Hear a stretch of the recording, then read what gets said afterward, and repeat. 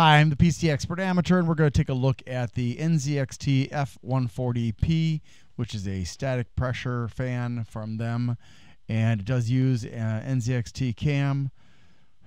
I don't know why. I just am tired of all these different companies making their own software. It just splits up the market, makes it harder for us consumers. But whatever. It does come, of course, unsurprisingly, with 4 screws. And this is what it looks like. It comes with an unsleeved PWM cable. Interesting kind of a hybrid between static pressure and airflow. Now we're going to go ahead and listen to it, aren't we?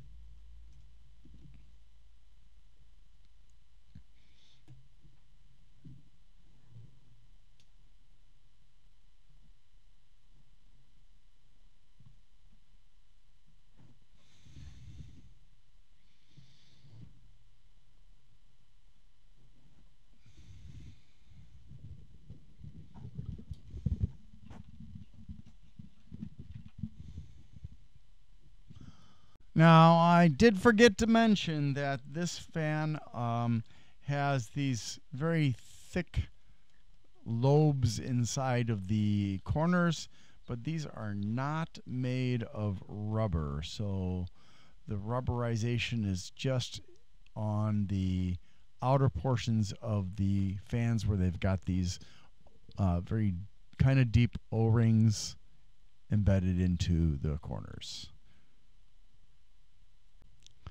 The NZXT F140P RF-P14SF-W1 140 by 26. Let's see, it's a $17 fan. FCC UKCA CEU Underwriter Laboratories E364792 ROHS and one Asian one. Made in China, 140 by 26 millimeters, 60,000 hours of life, which is kind of short for a fan that costs as much as this one does. And also only a 2-year warranty, so that kind of fits in with the 60,000. Actually, it's a little bit low for a 60,000 hour fan. 170 grams of weight, 7 blades, 125 millimeters between the mounting holes, 500 to 1500 RPMs with a variance of 300 RPMs, 33.22 to 99.68 CFMs of airflow, 0.91 to 2.75 millimeters of water of static pressure, 19.4 to 32.1 decibels, a 40 centimeter fan, no daisy chaining or sleeve, PWM fluid dynamic bearing, 12 volts, 3.36 watts and 0.28 amps, no indicators of direction of rotation and flow. It turns in a clockwise direction.